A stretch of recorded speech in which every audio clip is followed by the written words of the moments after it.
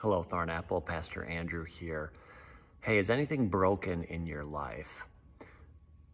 Maybe I should ask, what is broken in your life? Maybe it's a bone. Maybe it's your heart. Maybe it's hope. I don't know.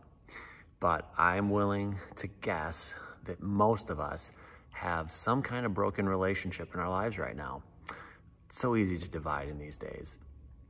It's just the way it is. But I know that's not the way God wants it to be. And I know God would not like us to stay in broken relationships. So what's God done about it? Well, the answer, of course, is Jesus.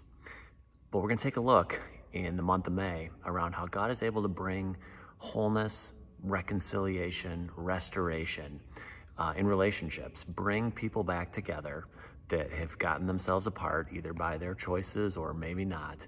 But our God is one who takes things that are broken and makes them beautiful. I hope you'll join us.